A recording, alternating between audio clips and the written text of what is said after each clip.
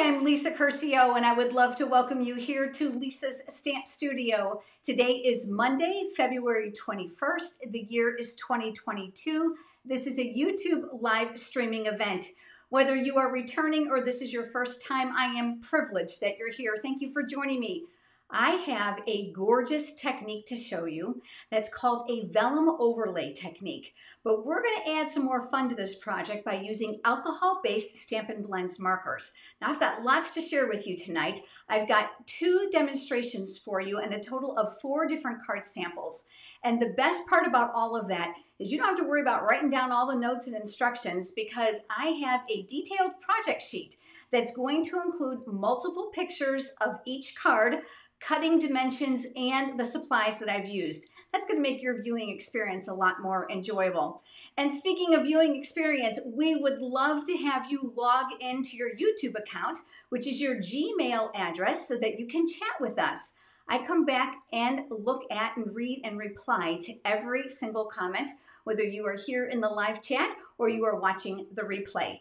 And then finally, I just want to take a minute to introduce you to Gina Curcio Hawley. You might recognize that surname. Gina is my daughter. She's the sales and marketing director here at Lisa's Stamp Studio and an avid stamper for about 25 years. She's here in the live chat with you. Her name is in blue. She's here to help answer your questions while I'm stamping because I can't keep up. And she's going to help provide you with links. So go ahead and interact with Gina. Just a reminder about that project sheet. You're going to be able to find the link down in the video description below when tonight's live stream is over. If you are here for the live chat, Gina's going to share that link with you as it becomes available a little bit later in the stream. Now, before we get started, I just want to go over and talk to you quickly about this as a reminder. Believe it or not, March 1st, which is next week, is the very first day that you can register for the online stamping retreat. Now, I have partnered with the #1 Stampin' Up demonstrator in Australia, Kylie Bertucci, and her amazing husband, Bruno. Gina and I will be stamping with them on a full day's worth of interaction and inspiration, and we sure hope that you're going to enjoy it. I can tell you what, you can see I've got new buttons, right? They give me more buttons, and it's harder to push them all. But here's a quick synopsis. Right now, if you would do me a favor, head over to the link in the bottom of the screen. Gina's going to share that with you as well. You can sign up for just interested information, and we'll let you know when registration opens up. There's no commitment right now, but we sure would love to have you on that list. Okay, now we're ready to get started. Some of the buttons are a little more sensitive than others, so you'll just have to forgive me. I am learning new things. Okay, let's start with a little bit of scoring first. Now, this is my paper trimmer, and I cannot live without this thing because there's both a scoring and a cutting blade. Now, they stay on the clear track, and they navigate up and down out of the way. You can go see that this one's at the top, and then, of course, this one's all the way here at the bottom, which means you don't have to take them off, which makes life so easy. This clear cutting guide is fantastic because you can actually see the cutting track. Great for fun folds and for scoring projects. There is an extension arm on this that goes out to 17 inches. So for all my scrapbookers out there, you are set. There is a finish on here that you don't have to worry about this rubbing off. So that's another great thing. As I said, we are working on a gorgeous vellum overlay card tonight. And I've got my piece of vellum here. All those cutting dimensions are going to be in your project sheet, but this is 4 1/4 by 11. Now we are going to score this at the 1/2 inch area, which is 5 1/2 inches. Now I don't do anything straight, so I love that there's a ledge here at the top and the bottom so that you can line up your paper. So I'm looking here at the 5 1/2 inches, and I am going to score. Now, one thing about vellum I want to remind you about is that you don't want to score too hard because this is not like cardstock. So I'm just looking to make an impression here. We'll come back to that in a minute. Now, I have an additional piece of cardstock. This is 2 3/4 by 8 inches, and this one we're going to score in half, and that is at 4 inches, and we're going to score. Okay, that's all we need to do with the trimmer for right now. I'm going to set that off to the side. And since we have this piece, let's go ahead and let's fold up on this. And then what we are going to do is go over it with that bone folder for that nice crisp crease. You'll recall that I had the vellum for you as well. That score line might be really difficult to see in the video because, you know, this is all white on white here. But I'm going to go ahead and just measure up those ends to make sure they're nice and even. And then we'll go over this with the bone folder as well. I'm going to recommend that you do this first because that center line for both of these pieces of paper is going to be very important. Now we're going to put this off to the side for just a minute, but we're going to do some stamping on here first. Now I'm going to open this so that it's nice and flat. I do want to know where that crease is because that's going to be important for my stamping tonight. Now the image I chose is nice and big and bold and open, and I chose that specifically because I wanted to do some bright coloring with the alcohol-based markers. Now the stamp set that I chose is Batik Boutique. Now, that's a mouthful, isn't it? But I love this because if you'll notice, these will fill this as well as the leaves and the images here. But if you're like me and you also love to color, you have options. So you can use the outline or you can do that two-step by filling it. Lots of fun, really, really different, and you'll find that in the annual catalog in my online store. Now, we're going to use Memento Black ink. This is a water-based ink, and this is what you're going to need to use when you're using alcohol-based markers because the alcohol and the water will not interact to cause bleeding. So let's go ahead and let's open this up. And of course, my stamp just kind of flew off that paper. And I'm going to use that grid sheet underneath me because I can't do anything straight. It's also going to act as a barrier to catch my excess. Let me just move up inside your camera view just a smidgen more. I'm going to start by inking this up. Want lots of firm, even pressure, get all those little lines. This is a photopolymer stamp. Photopolymer is clear, which means you can see through it. Boy, doesn't that make our life easy? So we're going to stamp one here. Make sure you take your time and you trace out that image. All right, now what I'm going to do is I'm going to fold it and I'm going to turn because I want an image here. I want to make sure it's folded so that not the other part of it is going to go on the back of that piece. So I'm going to ink this up one more time. And how much you put here or how little you put here is really entirely up to you. And again, this one specifically is going to have two images. Now, I am doing this specifically two different ways for you tonight, so make sure you hang with me, and I've got 4 samples to share with you. I like to stamp off all that excess ink before I take it over to my Stampin' Scrub, which cleans my stamp. Never put your stamps away dirty. I'm going to put that off to the side, and I'm going to flip this over just so it's not too distracting. Now I want to talk to you a little bit about the coloring, and then we're going to move on to the overlay. Again, I like to make things nice and flat if I can because that's going to make it a lot easier for my hand. The next step for me would be to color the image. Now don't worry, I'm not going to color the whole thing.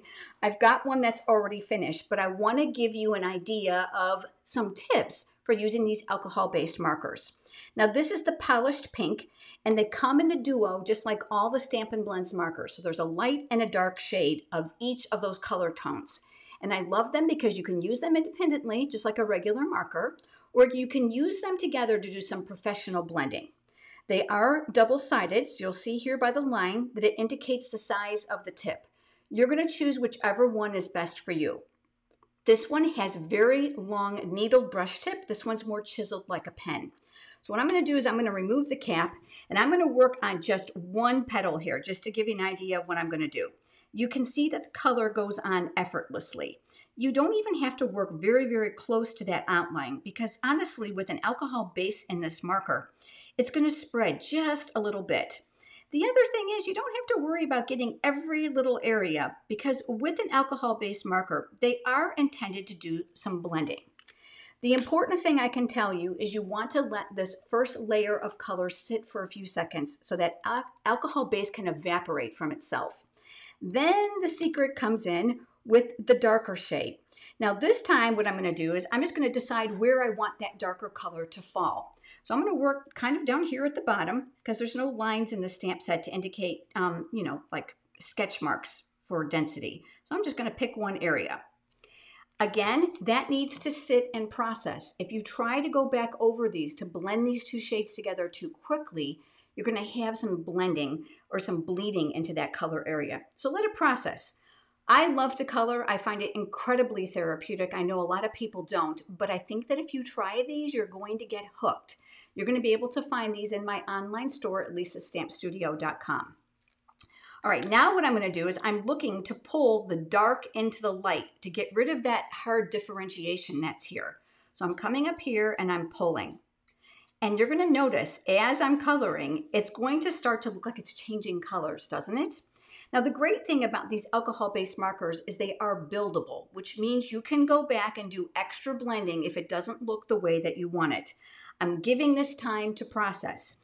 Now, on these really bright, sharp colors like this, I find that sometimes I want to do a little bit more coloring, and I'm going to allow time for that to process. Now, I have one that's already finished, and I'm going to bring that in here so that you can see it. Here it is. Isn't this gorgeous? Oh my gosh. And like I said, coloring for me is very, very therapeutic. So you may not want to use an image this large, but keep in mind there's no rules. So you can fill your corners with whatever you want.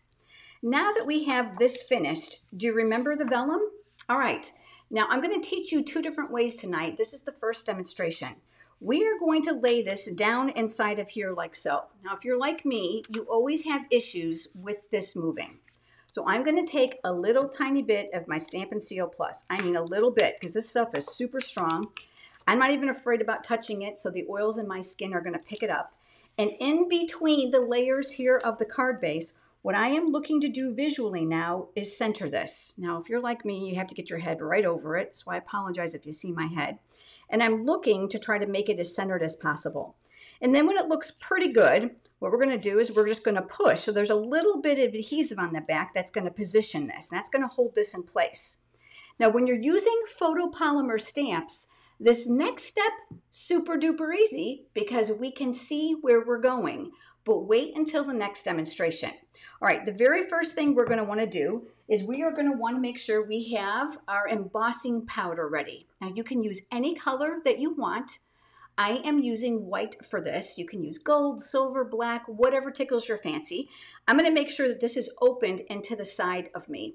This snap container is my lifesaver because I'll be honest with you, sometimes in the studio I kind of go too fast and things go flying. This is not a Stampin' Up product, but I linked it for you on my website under Shop, Craft Room Favorites. I love these snap containers for my embossing powders. And I've got one for each of the colors. I'm just getting that ready off camera. Just want to make sure I have that open and ready to go. The next thing you're going to want to do is you're going to want to ready this surface for embossing. And because vellum is a very thin type of paper, it's not like cardstock. And I loved to use this. This used to be known as an embossing buddy. Now Stampin' Up doesn't sell this anymore, so I linked it for you in my Craft Room Favorites. Just go over to my website under Shop, Craft Room Favorites. I love it because what it does is it's going to tell the embossing powder not to stick where there isn't ink. Amazing.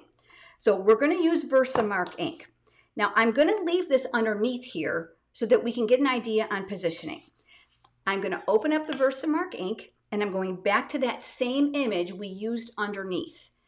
Again, this is photopolymer. Wait till you see what happens when we use red rubber. So we're going to ink this up.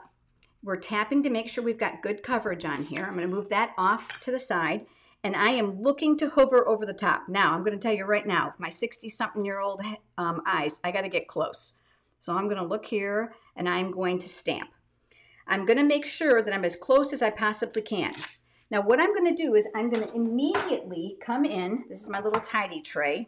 I've got one of these linked for you in my Craft Room Favorites. And I am sprinkling embossing powder over the top. I want to make sure that it's powdered before I heat set it. I work on this next one because I don't want that ink to dry. Remember, that ink is damp for a reason, so we can put powder over the top. So I'm going to move this. And you may be wondering, wow, are you getting powder all over? Yeah, probably a little bit because I've got the ceiling fan on here in Florida. But I'm going to talk to you about that in a minute. Now let's talk about this. Now we've got another image here. I'm going to come back to the Versamark and we are going to ink this up as well. Again, I'm going to hover right over the top. Again, I'm trying not to get my head in your camera view, just doing the best that I can. And I'm going to stamp. All right, and then we're going to do the exact same thing that we've done before. I'm coming back in with my little tray to catch my excess, and I'm working with a plastic spoon generously over that image. I love using the spoon. That works really, really well for me, and then of course this will get capped, and I'll be able to store that. Now, before I powder, let's talk about this. Remember that has Versamark ink on it. Never leave Versamark ink on your stamps. Once you've used it, make sure you clean it before you put it away because it leaves a sticky residue, which is fine temporarily, but you don't want to leave it there. Now that this is all in place, watch what I'm doing. I'm opening this up and I'm slightly giving this a wiggle to remove that adhesive, and I'm going to put that off to the side. Now we're going to heat set. Now I realize that it's going to be a little bit louder, but I know that you can hear me. Now the Stampin' Up! Heat tool is the bomb because it has 2 speeds. There's a speed 1, which I like for drying the ink to help speed up the process of certain techniques. Speed 2 is faster and hotter, and it's going to help speed up the heating of the vellum.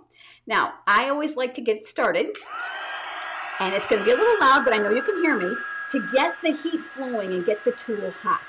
Having the tool hot before you start is very, very important. A lot of people are intimidated by vellum because it's very, very thin, not like cardstock. So I have some really great tips for you. You are going to hold it close to the paper and you're going to keep it moving, but you don't want to overheat the paper because the paper has a tendency to warp. All right, well, that in itself is all great, but guess what? Did you know that you can open up the vellum and you're going to heat set from the inside? What that's going to do is it's going to create an evenness in that warping. So you've got a little heat from the top and then a little heat from the bottom, and you're going to do the entire image. Okay, now I'm not going to torture you by making you watch the whole thing and keep this on for a good solid minute obviously for the sound, but I just want to give you an idea of how this can work. The tool is very, very hot. You do not want to get your fingers near here, which is why it's encased to protect you. The great thing about this is that it will retain its heat because of the encasement, which is allowing you to be able to do repetitive type images, repetition. So that's going to make it easier to do the next one. All right, let me set this off to the side for just a moment. We will probably be coming back to that. But before you joined me, I went ahead and I did this one. Okay, so let me put this one off to the side. Just make a little room here. I've got stuff everywhere to show you tonight. And you remember this? Well, this is going to fit this. And I did this a little bit ahead of time to show you. Now it's just a matter of deciding how we're going to embellish this. Now I've got a couple more tips that are really important. Because this is alcohol-based ink, guess what's going to happen here to your cardstock? I've already stamped my greeting here, but this really isn't very pretty, is it? All right, so what I did, and this of course is in your cutting dimensions as well, is we're going to cover this. Let me show you. First and foremost, this is a little gritty. And that's common when you're using the heat tool with the powder. So how many of you recognize this? This is half of a Swiffer cloth, and I'm sure you probably have these at home to clean with. These are wonderful for picking up the embossing powder on your work surface. That little bit of powder that's on there can easily transfer to your ink pads, and you certainly don't want that. Now I keep a bunch of these cut in half, and I keep them in the studio. They're great for cleanup. So what I'm going to do now is bring in that silicone craft sheet, and I've cut myself another piece of cardstock that's going to cover this. Now, I labeled it before you joined me because they're cut specifically for your project sheet, and I'm going to add some adhesive to this. This is a smidgen, if not the same size as the inside cover of this piece of cardstock. Now, I'm going to put the silicone craft sheet underneath it so that you can see a little bit better, and I'm looking to get as close to that crease as possible, but I want to make sure that the card is going to close up near that crease, looking at my sides, and we're going to press that in place. That's going to hide all that ugly, but we're not done yet. Let's go ahead and flip this over, and let's go ahead and add some more adhesive around here. Now, because I know that the vellum is a much thinner type of paper, I am going to add adhesive generously around the border because I want to make sure this is well stuck in place. Now, the silicone craft sheet is a wonderful tool. I love it because adhesive, liquid glue, and hot glue will not stick to it, which means you're going to keep your work surface sticky free. It's going to be the best few bucks you ever spend. Let's open this up. And now what we're going to do is we are going to kind of work backwards on this one. I don't know why I can't get it open. Probably because you're watching me. Okay, there we go. All right. So now what I'm going to do is I've opened this up and I've got the top layer here. And all I'm doing is to look and mimic the black ink underneath to the embossed image on the top. And I'm hoping to get it as straight as possible. Once I'm happy with the placement, I folded the back half underneath and I'm just looking to kind of align it the best that I can. And then once I'm happy, I'm going to press because remember there's adhesive around that layer. And then we're going to push. Let's flip this over and let's rub. Well, there's another unsightly spot, right? Because you can see the adhesive now on the back. So I've cut one more. I have this in your cutting dimensions as well. So let's go ahead and let's add this here. You know, when you make a card that's as beautiful as this, you want to make sure that you've got all the little bells and whistles to it because you want it to look really professional when it's finished. This is a great place for scraps of designer series paper as well. So you absolutely can add that if you can coordinate it with your project. And then we're just going to mimic this over the top. Now, here's what I love about this card. Not only does the vellum overlay open, but you can see through this because it's transparent. And then you can see this beautiful layer here, and then of course the area for your greeting here. Now I have one more variation for you, but let me bling this one up a little bit because I want to talk to you about these gems. These are the in color gems. I love these little jewels. They have glue dots already on the back and they coordinate gorgeous with the ink that I've used. So just for fun, I am going to go ahead and I'm going to take this small one that I've already got stuck in my finger, and I'm going to put that one here. And I'm going to take another one and put it here. And I'm going to take another one and do it here. Now I've got another one to share with you that has a greeting on it. Now this one I love because look how that black pops. Now I'm going to intend to put a greeting across here so that it's going to fit something smaller when I'm ready to use this card specifically. But this one I did ahead of time, and I want to show you the difference. This is heat embossed in black embossing powder, which means this just pops right off that page. That vellum overlay provides just a little bit of transparency to that very vibrant color that's underneath, and then of course to the inside of that card. Isn't this striking? So obviously a card that you could use for anything. Just think of wedding invitations, shower invitations, announcements. Very, very classy. All right, but now I want to teach you another thing. Remember that this was using photopolymer, which means the stamp is clear. And I created one more for you, and that was with this. Now this stamp set also is photopolymer. Isn't this beautiful? I know you're going to ask me which one it is. I have to cheat and look. It's hand penned. For a second there, I drew a blank. It's called hand penned. It's a very, very popular stamp set right now in the annual catalog. Again, look at that, how pretty. This time I opted for the greeting here on the actual card itself. And then this one opens as well. And I absolutely love that you've got a card and a card because otherwise you'd have to write on the back, right? So these two, as I just shared with you, were done with photopolymer stamps.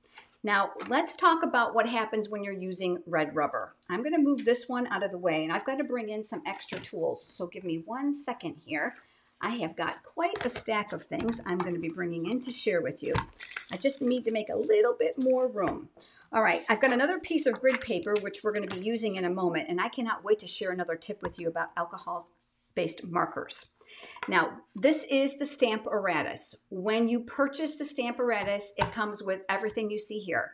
You're going to get 2 magnets, and there's one here, and I've got one already on the platform. We'll talk about that in a minute.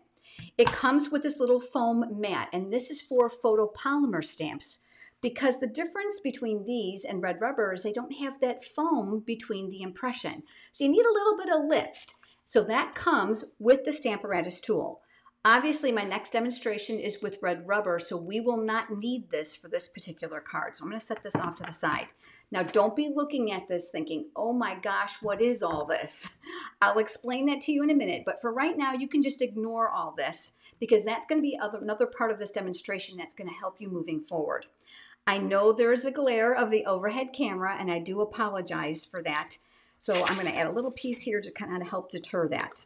Your stamp case is going to be really great for the inside cover because for the Stamparatus stamp positioning tool, you do not need a clear block for your stamp. It's going to go here. So I'm going to be using the Daffodil Daydream, and I've pulled out this image, and I'm going to add this up underneath here, like so. Guess what that's just done? That's given me a level playing field right across here so that I can mount my image very easily. This time I'm going to grab a different piece of vellum. Let me grab that now. And I already did the scoring because we already went over that. So let's go ahead and let's fold that. And I'm going to crease that up, and I'm going to go over that with my bone folder, just like we've done once before. Let's go over that. We want that nice crisp crease done beforehand. That's going to be very important when you're using red rubber as well. I am going to position this in an area on my platform that you choose. Now, for me, I like to start at the top because remember I told you I can't do anything straight, so I love ledges. So I'm going to choose the top. And I thought, well, the Stampin' Up! Logo is here. That's kind of a great place for me to remember where I put it. Now the magnets are super duper strong. So I've added multiple layers of washi tape. You can use duct tape, packing tape, whatever works for you. It gives you a place to hold on to them. Important that you know about the stamp positioning tool. These Stamparatus magnets are extremely strong. So remember I told you there were two, the other one's on the back? I only find I need one. You do not want them to come in contact with one another because they can snap and break. And let me tell you, you don't want to get your fingers pinched between there. So that's an important tip. So again, I'm aligned here. I am going to place this here where I think I'm not going to need it. Let's go ahead and let's take that image.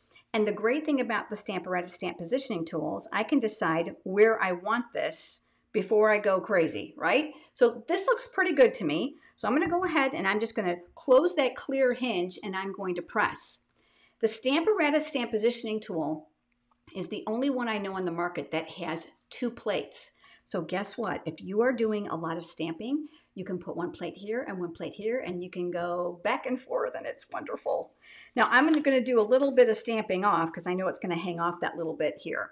But what we want to do is ready this just like we did before. So we're going to powder this with that embossing buddy. That's in my craft room favorites. Prepare that surface. We've got the Versamark ink. Here's the image. I'm going to take this like this. That stamp case underneath is allowing this to be level. It's not going to be on an incline. And that's going to make sure that I get all those great spots. So we're going to ink that up, tapping it upside down, face up, however you want to call this, is going to make it really easy to make sure you don't miss a spot. Then what we're going to do is we are going to press. Now I have osteoarthritis. And a viewer sent me this. I don't know what this is, but I think she made it. Actually, lots of viewers have sent me all different kinds of these stamped little pressure things. Now, I used to use a dry eraser, which works really, really well. But this works even better. Gripping with my arthritis is really, really difficult, so it takes the pressure off of here. And then what I'm going to do is I am going to lift. Now, I know you can't see it, but it's there. We're going to take this off. This is going to need to be cleaned. We'll talk about that in a second. I'm going to try to fit all this inside your camera view. Here comes that embossing powder. And then what we're going to do is we're going to cover that with the spoon. Now, I know we've done this before, so I'm not going to bother you with the heat tool once again. But obviously, we would heat emboss this just like we did before. Some from the inside, some from the outside. I did do that ahead of time just to save a little bit of time with you. And let me bring in that one. That gives us this. Beautiful, huh? Okay, let's talk about this because now we've got to switch inks, but you don't want to move this because the positioning is just right. And that is where this comes in. This is the Simply Chamois.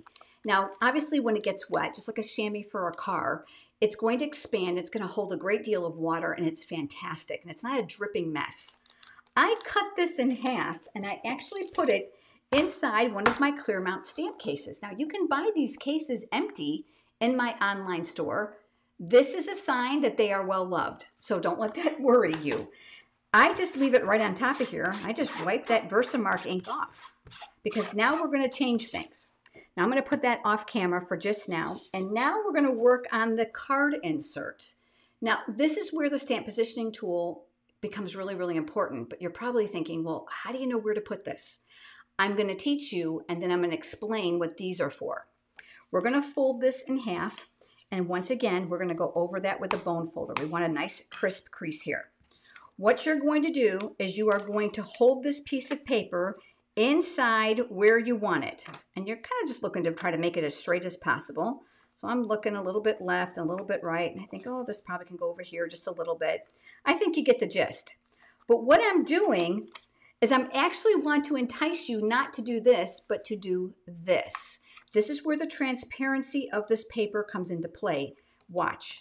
I'm going to move the actual magnet out of the way. I am going to lay this vellum exactly where I had it before. Remember, here it was at the top, and I followed this line down to the Stampin' Up! Logo. Then I'm going to move the vellum, and I can use the grid that's printed on here to help me make this piece of paper straight.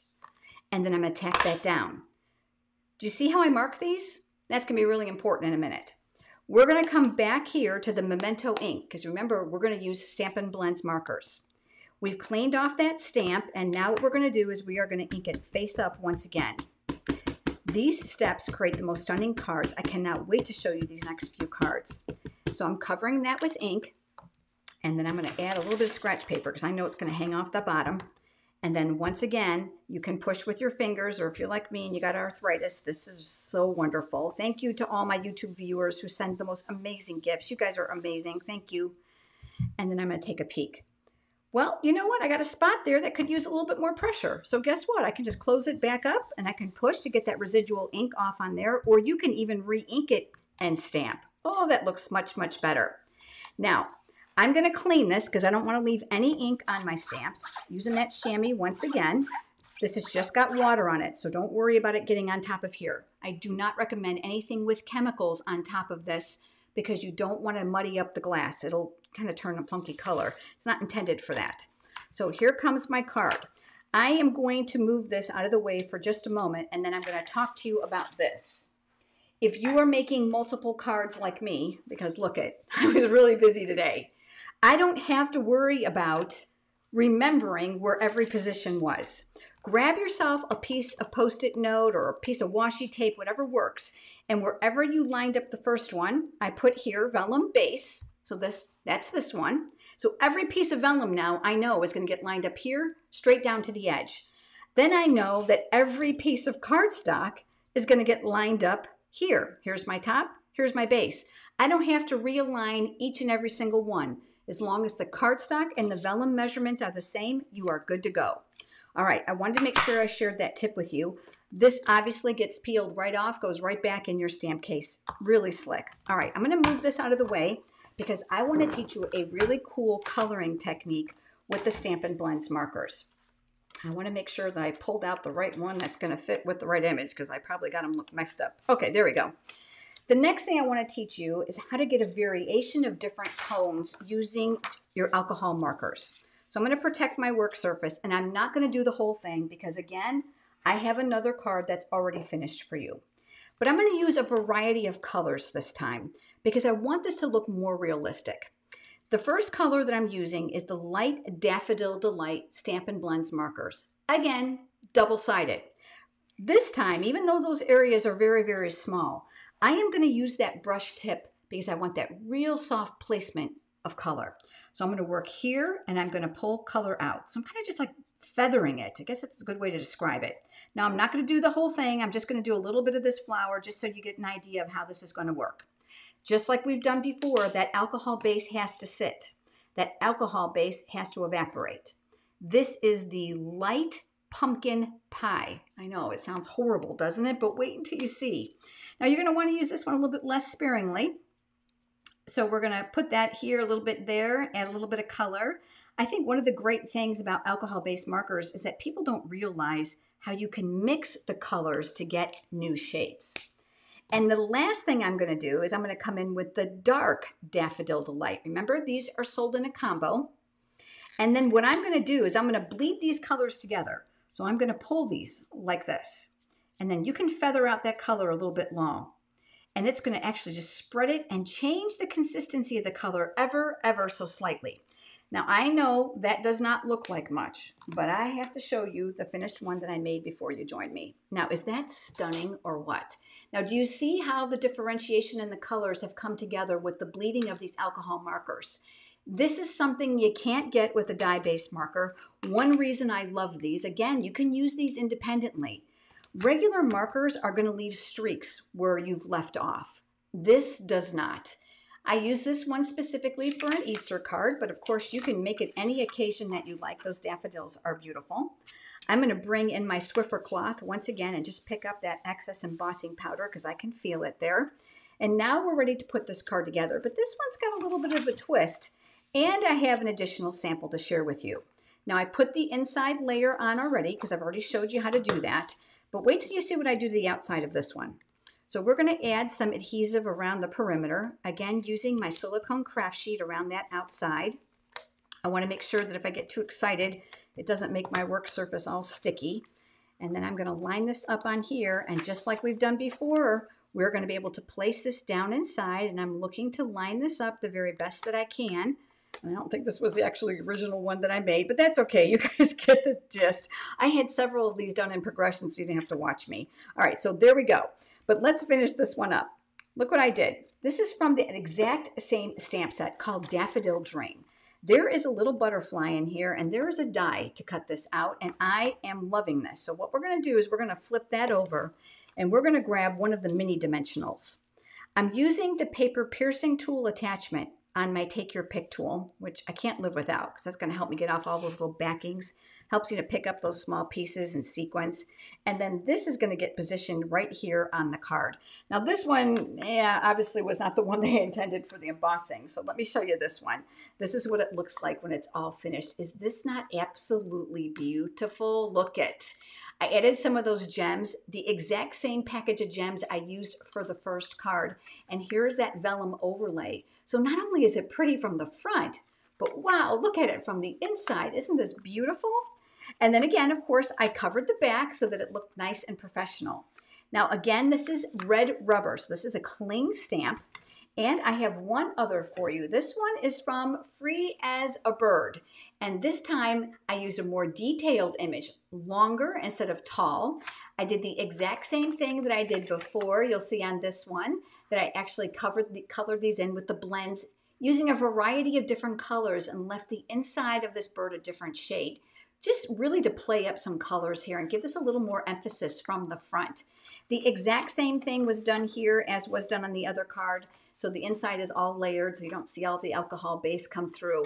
But aren't these pretty? All right, so here you've got two cards that we did with red rubber. And then we had these two cards that we did with photopolymer stamps. I wanted to be able to show them to you both ways so that you don't have to look at your artillery of stamps and go, oh, it's not polymer, I can't do it, or it's not red rubber, I can't do it. You can, so I wanted to teach you both ways. Now, before we go, I want to mention one thing to you because there's only a few days left of this celebration. Twice a year, I almost said once a year, but twice a year now, Stampin' Up! Does celebration. And for every $50 you spend in product, you can choose something free from this book. And the last day is next Monday, February 28th. And if you're not aware of that, I want to tell you one little thing. How about extra 2 free stamp sets? Right now, the custom starter kit allows you to choose the products of your choice for $125 in value, and you pay only $99 with free shipping.